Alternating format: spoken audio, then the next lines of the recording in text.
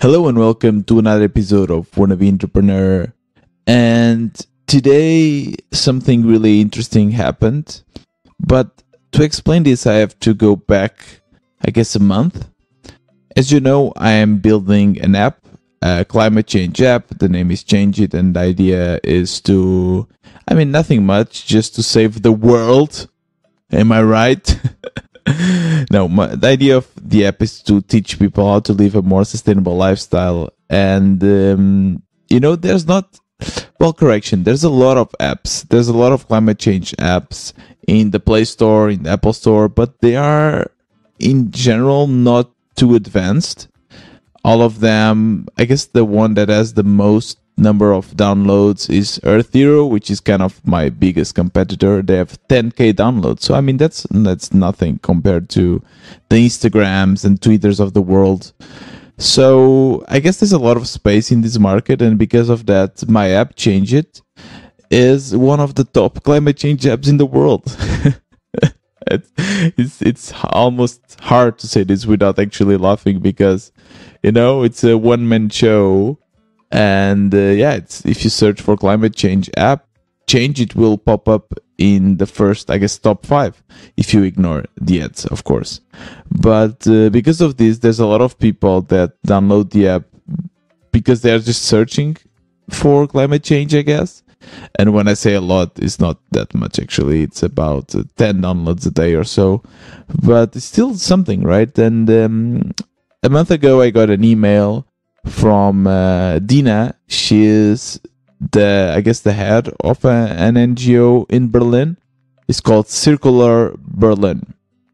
And she said, I really like your app, and I want to talk with you for a possible collaboration.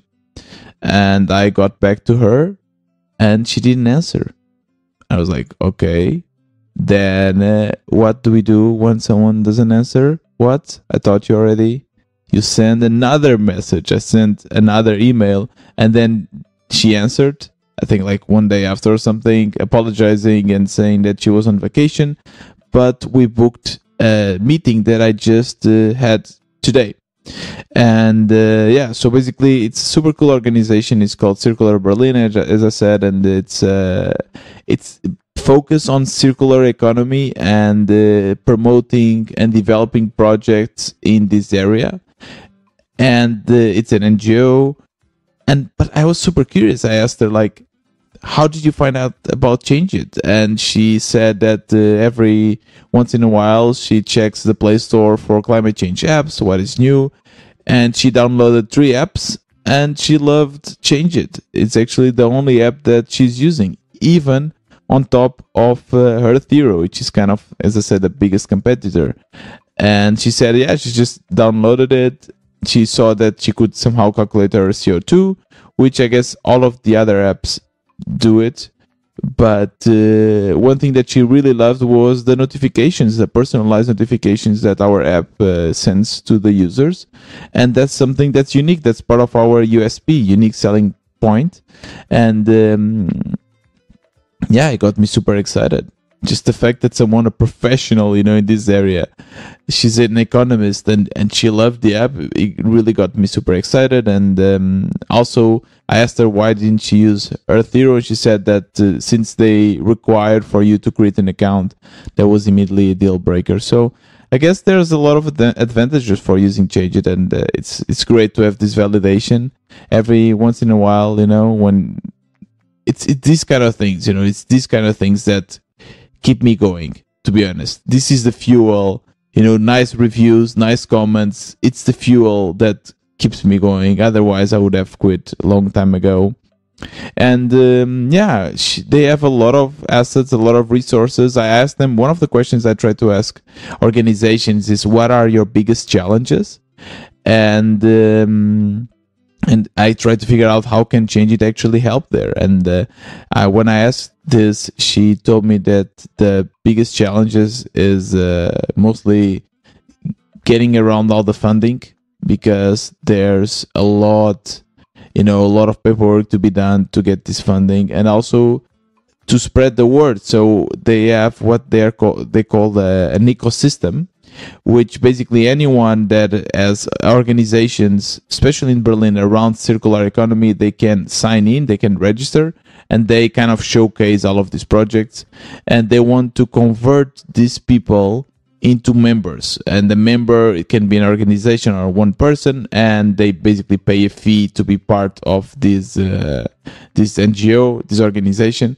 And that's also one of their challenges, to convert this ecosystem into members and to showcase their products. And I thought, okay, that's perfect. Then Changeit can probably help, because my biggest problem is to get proper content, and I want to get personalized content. So then the idea came to, why not onboard these organizations, give them a tool so that they can write notifications for Changeit. And that's what I proposed to them. She said that it seemed like a great idea, but she still has to basically align with the members of the NGO, making sure that they are okay with us using that data. But it's great to start creating these connections. And one thing that she told me is that in Berlin, it seems that this is sustainability topic, it's kind of booming. There's a lot of startups, a lot of accelerators helping these kind of organizations. And I've been thinking for so long that I really need some help. I really need some investment, but I don't want to go the VC way, because I don't know. I think that VCs and sustainability just do not match.